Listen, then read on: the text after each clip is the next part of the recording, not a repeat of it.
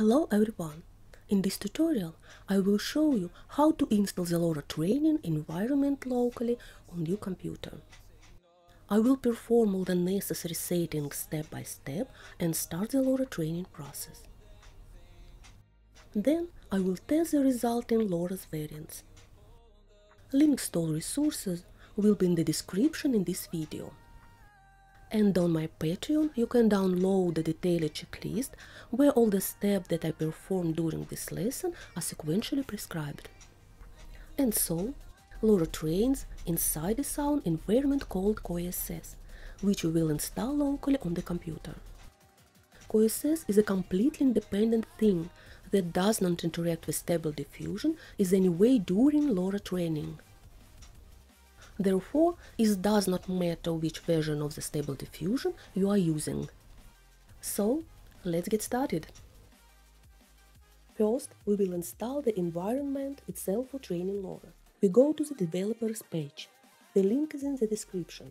Go down to the Windows paragraph and click on the link to download Python. Run the installation file. Here we put a checkmark. Add Python exe to path. The installation process has begun. Done. Next, you need to install JIT. I click on the link and download the Windows version. Next, you need to install Visual Studio. I download and install it. I am creating a new folder. I'll call it, for example, COE Training. For this tutorial, I created right on the desktop. I am going back to the developers page. I am copying this command. I go to the COE Training folder. In the address bar, I write CMD to run the command prompt while in this folder. I paste the copied command in the terminal window. I press enter. This command will copy the repository to our computer. Then I return to the developers page and copy the following line. I insert it into the terminal and press enter. Next, I copy the following line.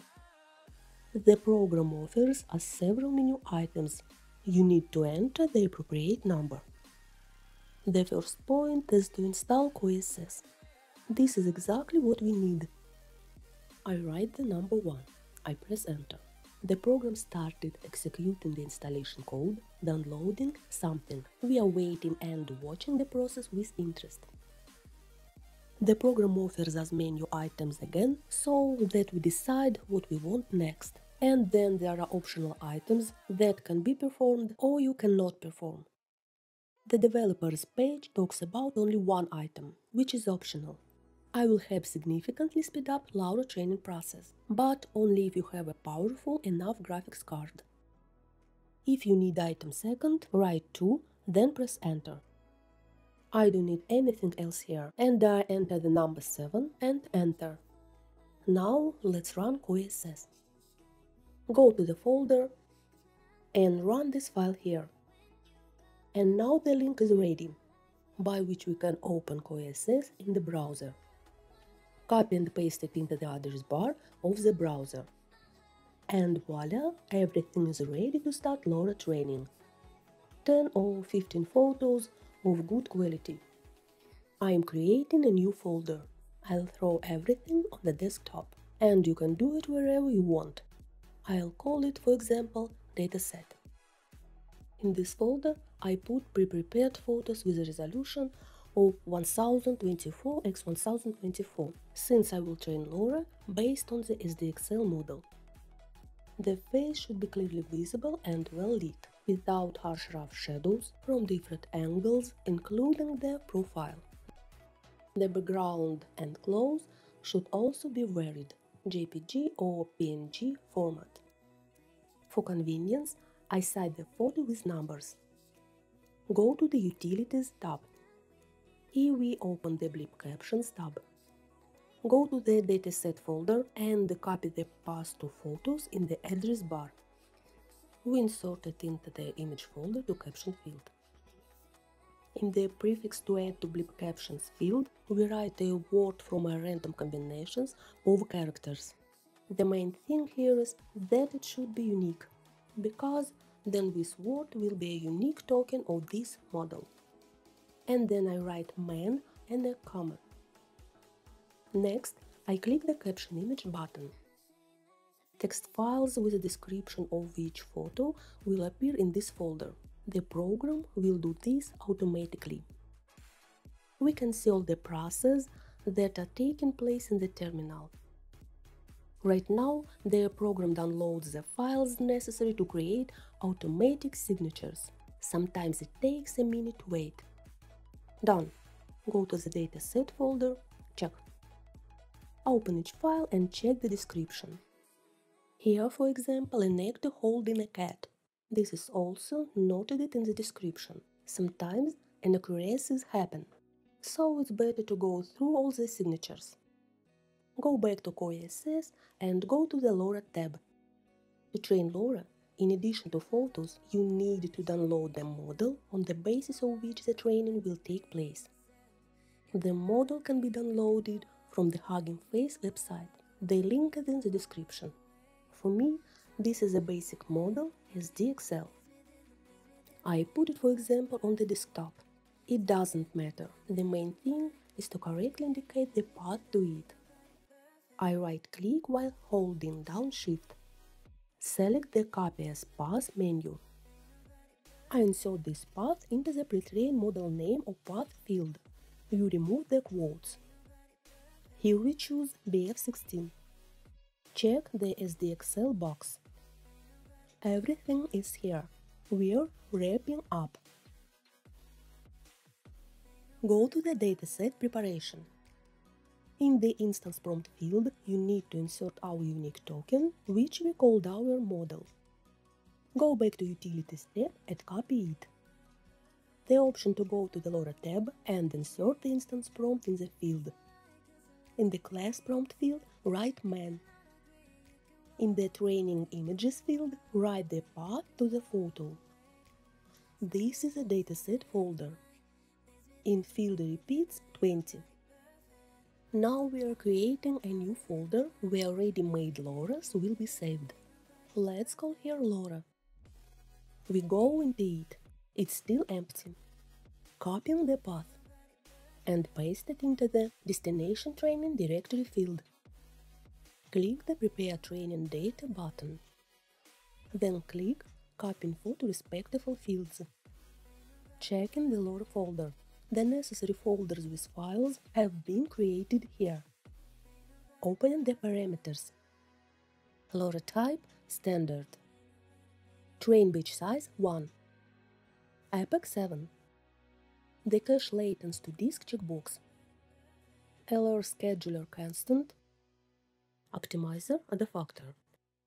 Optimize the extra argument, we write this expression. It will be in the description of the video.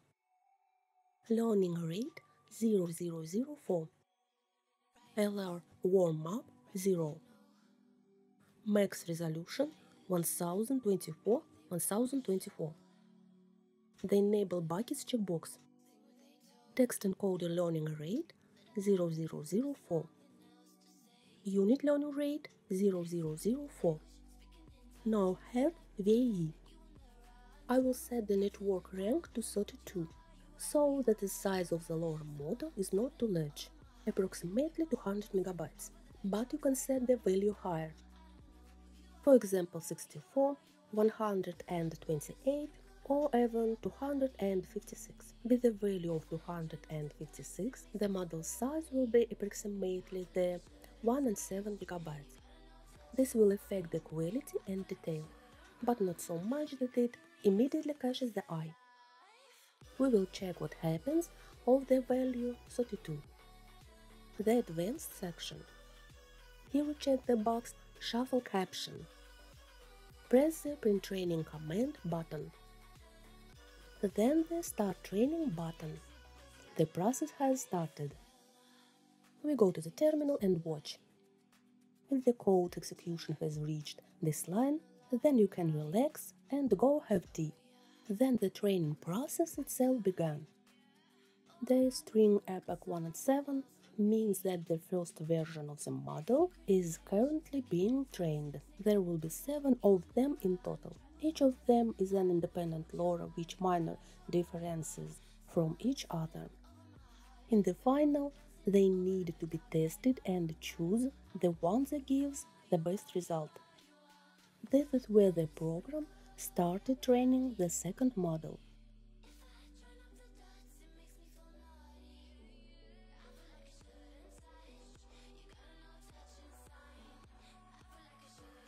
Finished models are saved to the LoRa model folder.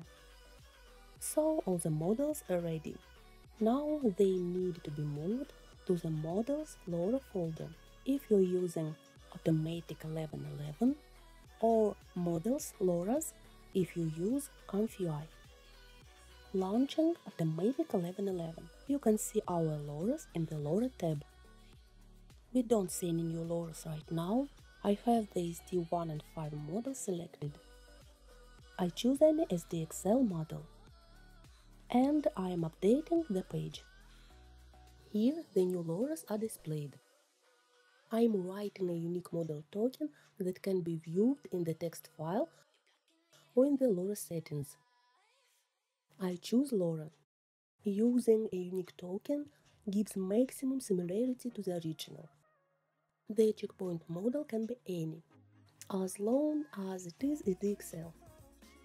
I am going to test all the LoRa's, and for clarity I use the XYZ plot script. He will build all the LoRa's in a row, and it will be convenient for us to compare them. I'll change the prompt to get something more interesting. Let there be a young warrior with a shining sword. The LoRa that is in the prompt should go first in the XYZ plot script list, otherwise it will give an error. The seed must be fixed. The same for all LoRa's. Here we select prompt SR. And in this field we write all LoRa's separated by commas. I press the Generate button.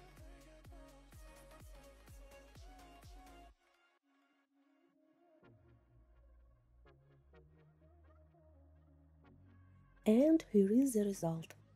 Now we can choose the LoRa that we like the most. On my Patreon you can download the checklist where I have consistently prescribed all the points for setting up OSS for LoRa training.